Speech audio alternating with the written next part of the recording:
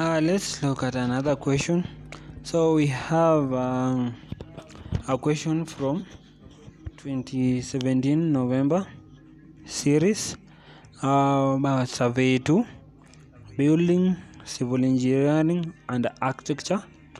So this paper, I saw an interesting question here, worth 14 marks, and this is what you're going to tackle. You can download it from the TVET website.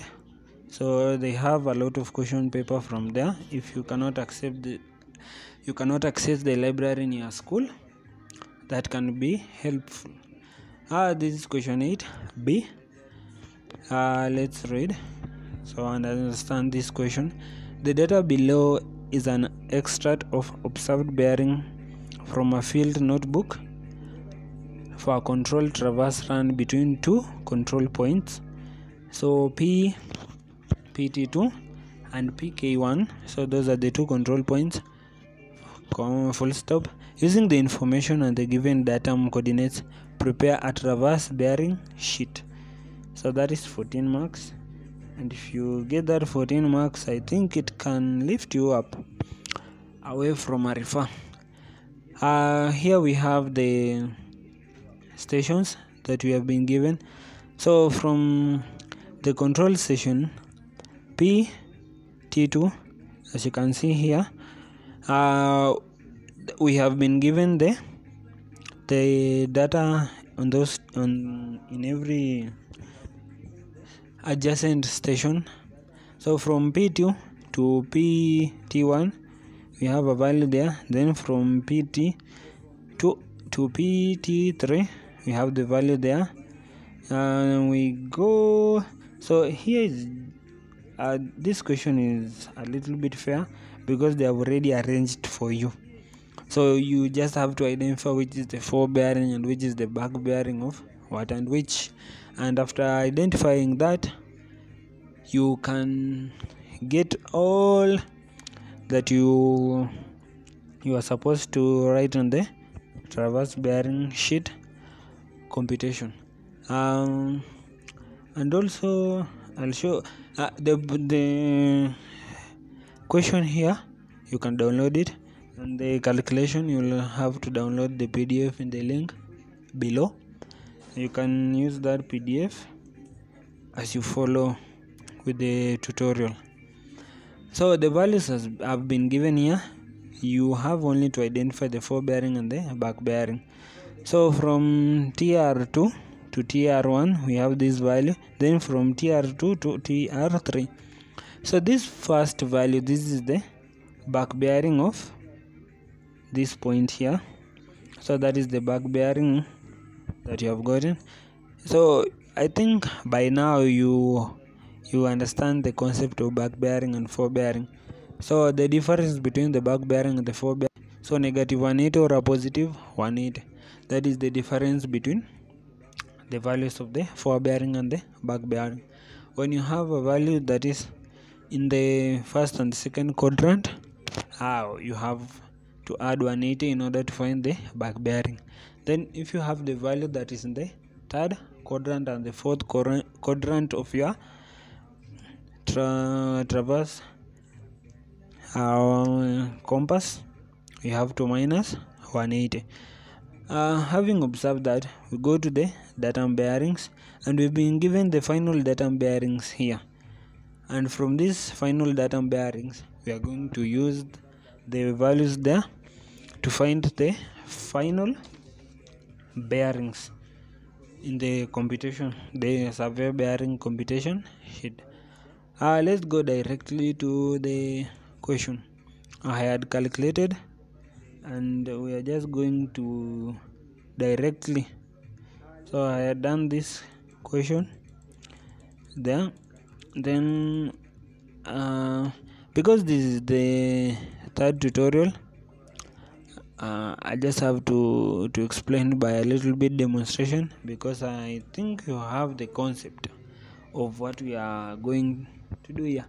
From the table there, you write the stations, you write all the station to the last station, that is PK1. Having written that, and this is simple because they have just arranged all those stations in the table that we have been given there. So you just write what you have been given there, copy and paste, easy, simple. Then you write the observed values from the stations there. You go back to the datum bearing.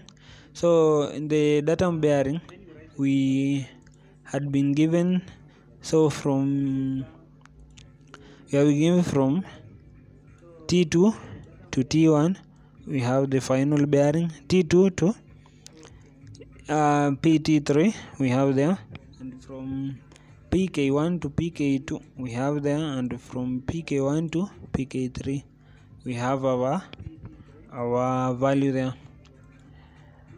That is what we are going to write in the section of the final bearing.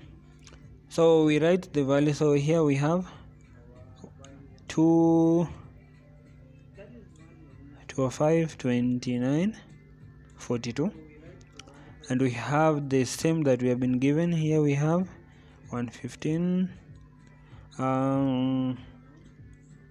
32, 48. Then we go to the last control station. We have 138, 06, 11, 126, 50, 29. So those are the values that we have been given in the final bearing. We go back. So the difference between the observed value and the final bearing is what is going to give us the orientation correction. We have done already. I needed it to be a little bit faster. If you need for more explanation, I have the first video that I did, and it has a lot. So here I'm just going to jump to calculate this. So I'm sure if it does not go well with you, you can repeat the example that I had earlier, and it can show you step by step, little by little, how we get this value. So the section here, so this value, as I had told you earlier, they do not much change. The degree and the minutes, they do not much change. They are the same, and they are the same in the final bearing. So the difference is here in the section of the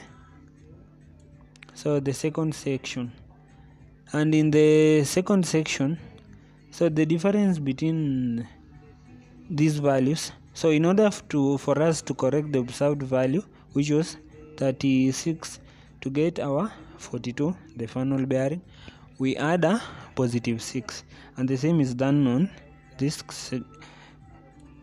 controlling station. So in this station, in order for us to get the correct bearing, which is 48, we need to add 8 seconds to the 40 in order for us to get. After adding the two value here, so that is the +6 plus 8. The 2 will give you a +14, and the mean of those two will be the mean. So we divide by 2 because there are 2. The mean will be a +7. Then we come here. So from PT2 to TR1, this is the 4 bearing. So the back bearing of this line, we are supposed to add 180 in order to get the back bearing. And here we have TR1 to PT2. So here is the value of the back bearing that was supposed to be gotten, the value that we had and the value that was supposed to be right. When you add, we were using a calculator, plus 180. Here we'll have 205, 29, 30. But here on the observed value, we have 47. So we need to correct this 47 seconds in order to get the value that we had. So the value was supposed to be 205, 29, 30. The difference between these two will be a negative 17. So you correct it by negative 17 in order to get the 30. So negative 17 plus positive 7, and the answer will be negative 10. That negative 10 is the orientation correction applied to the next station. So from tier 1 to tier 2 we correct it by that. Then we move to the next station. So 50, 00, 49. When you add 180 you will have 230, 00, 49. But here in the observed value we have a 30. So this 30, what do we do with the 30? We correct the 30 by plus 19. So when you add 19, you find the value that was supposed to be right. So the value will be 230, 00, 49. The difference between those two will be positive 19. We add the positive 19 to the negative 10, and when you add it we get a positive 9. So the same is done to all those stations. So the difference in the stations between the value that we have there, the difference in the fore bearing and the back bearing, then you correct the orientation correction, and this is applied to the last control station, PK1. So when you correct PK1 to PK2 to PK3, you correct it with a negative 15. So this correction is what is applied on the observed value. So 308, 06, 09, you subtract a negative 15.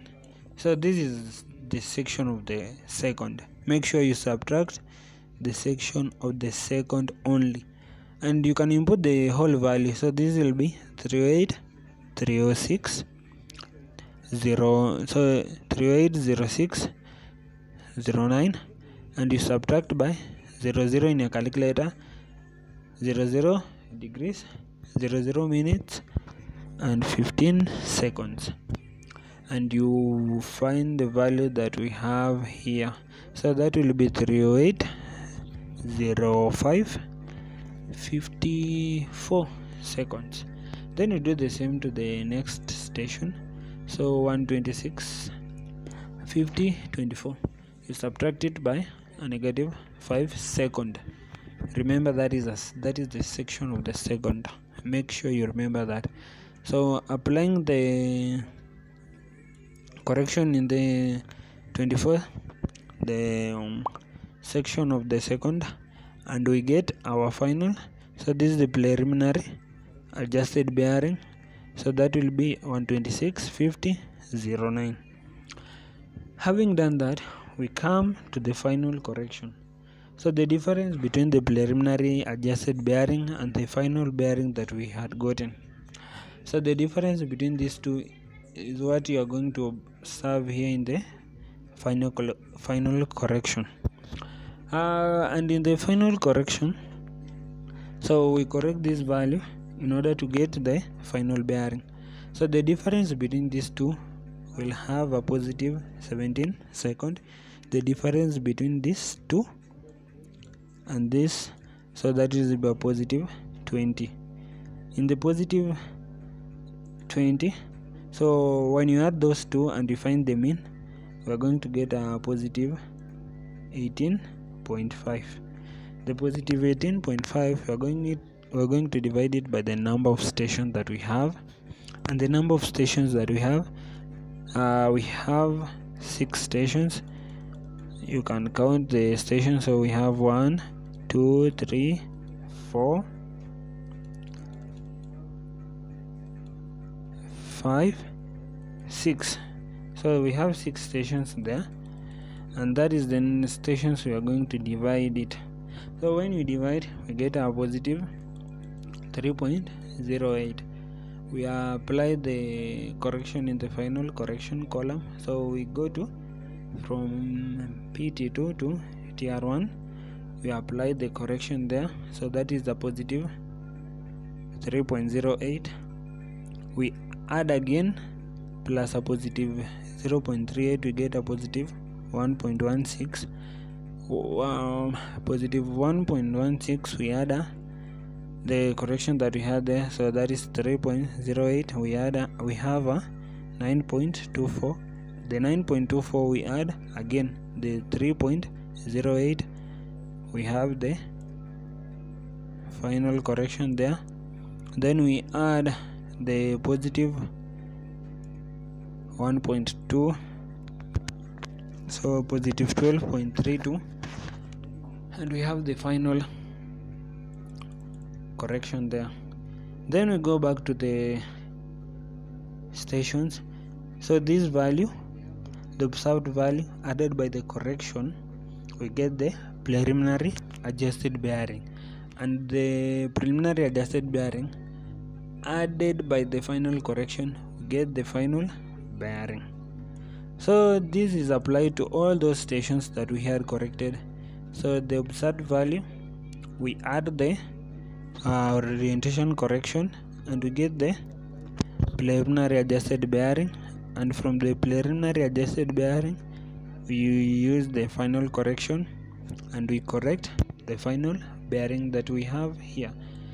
We apply the same and to all those values until we are done with everything that we are supposed to do here.